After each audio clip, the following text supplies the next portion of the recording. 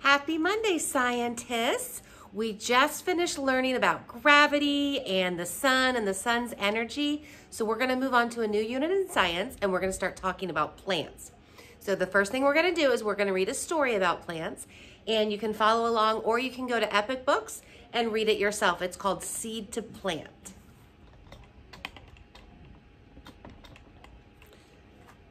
So we're going to find all kinds of exciting information about plants. So let's get started.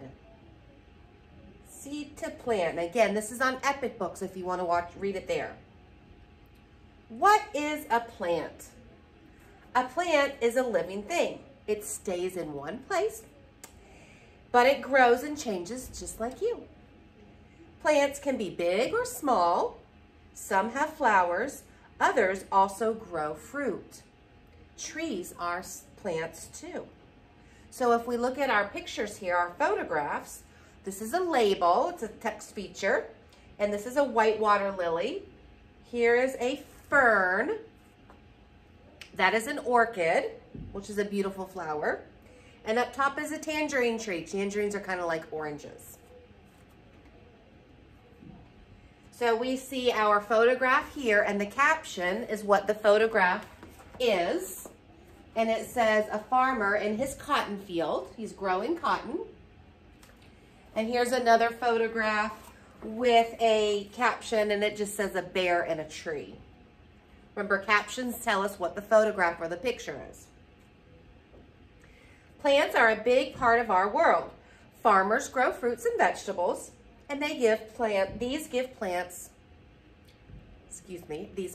give us food. Some plants can be used to make clothing, like the cotton. Your t-shirt is probably made from cotton plants. Other plants are cozy homes for animals. So my t-shirt is made out of cotton and it's soft. And then some plants are used for homes.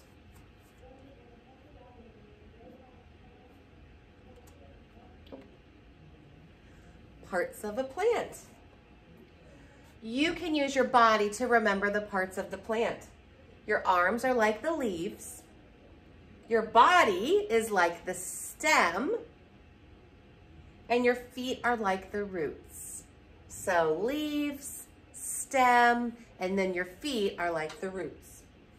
Roots hold the plant in the ground. The stem helps the plant stand up tall, and the leaves soak up the sunlight. That's how they get food. So our diagram here, a diagram shows parts of something. So this is showing the parts of the plant. The leaves that soak up the sunlight and give the plant the food, the stem that helps the plant stand up tall, and the roots that hold it in the ground. How does a plant begin? I was just about to say, well, where does it come from?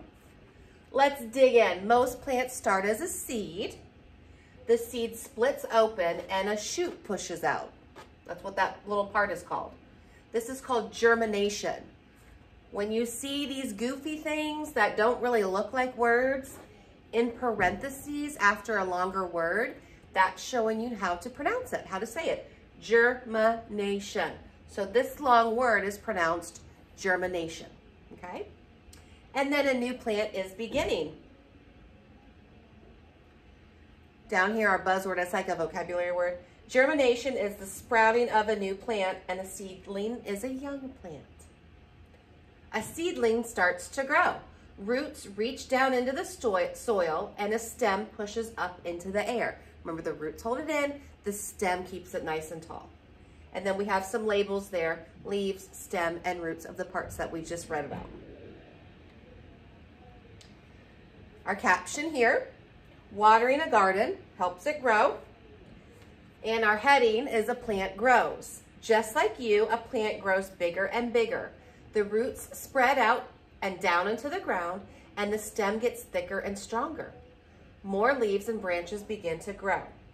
And our buzzword there says soil is the top layer of the earth which plants grow in. I don't know if you can tell by this photograph on the second page, is that here's a tree, but behind it is the trunk of a bigger tree. Those trees are huge. They're great trees. What do plants need to grow? Plants need these things in order to grow. Soil, like dirt, water, food, sunlight, air, and space. Why would they need space to grow? So as a plant grows, the roots get bigger. If the roots don't have any space to grow, like in a cup or something, then they'll die. They need space to grow. Water and some food come from soil. The roots soak them up. Sunlight and air enter through the leaves. Plants use them to make more food, and plants also need space to grow. So as you can tell from the picture here, the sunlight and the air and the leaves, then we've got the soil, and the plant is getting water and food from the soil as well. The tree, which is a plant.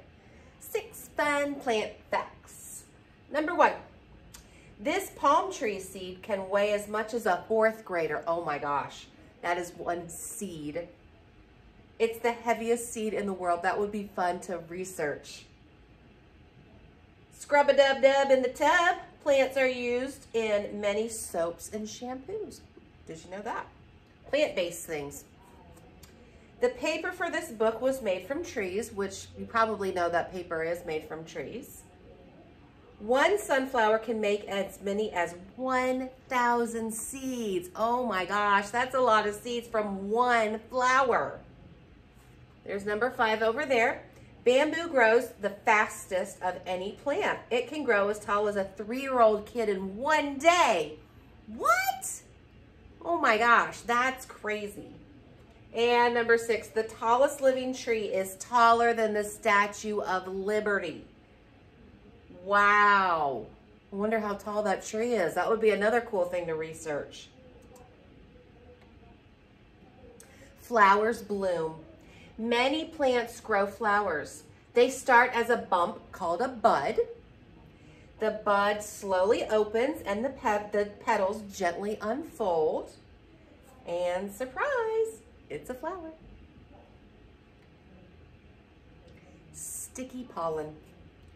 Flowers make sticky powder called pollen. Pollen sticks to birds and bees when they fly from flower to flower. Then the pollen rubs off on other flowers, and this is called pollination. It helps the flowers make seeds. There's that pronunciation again. Silly looking words or letters with the parentheses. That comes after a long vocabulary word that shows us how to pronounce it. Pollination. So that word right there is pronounced pollination.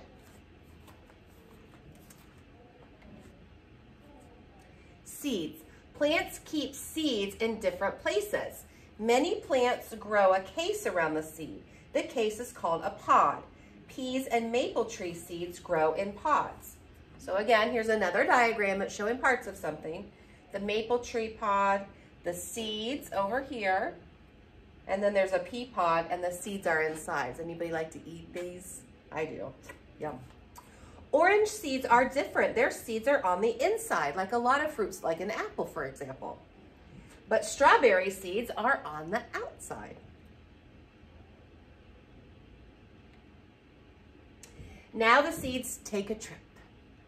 Some float on the wind. Others are carried away by animals. The seeds fall to the ground. Soon they sprout or germinate and a new plant begins. Here our caption is showing a bird carries a berry with a seed inside. That caption over there says a squirrel holds a large seed. And this caption down at the bottom says dandelion seeds scatter in the wind. Pass the plants, please. Yum. Who likes watermelon? Me. People and animals eat plants to stay healthy. How many plants did you eat today? How many fruits or vegetables did you eat today? Maybe nothing yet, but maybe for dinner. A panda is eating a bamboo plant. Watermelon is fruit that comes from a plant. So you can also plant your own bean plant. You can get beans from a bag of beans from Publix. It's very cheap, doesn't cost much at all. and you can plant your own plant if you want. So you can go back to, if your mom or dad decide to get you some seeds, or you can even get some seeds from Lowe's or Home Depot in the garden department if you want to grow some flowers. That might be fun to do. So if you want to go back to this page from the story, if you decide to go plant some plants, then you would know where to follow some of the directions. It depends on what you're planting. Some you can just plant in the ground. This one is the bean seed. It says soak your seed in a cup of water overnight. Okay? So it just depends on what you decide to do, if you decide to do it at all. Just a fun little experiment. What in the world? These pictures show close-up views of things in this book.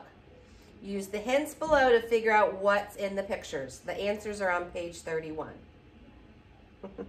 So if you want to go to Epic Books and do this little fun game, have at it, all right? What we're going to do next is we are going to fill out our diagram. So go ahead and get this page ready. If you can't print it, then you can just draw it on a piece of paper, all right?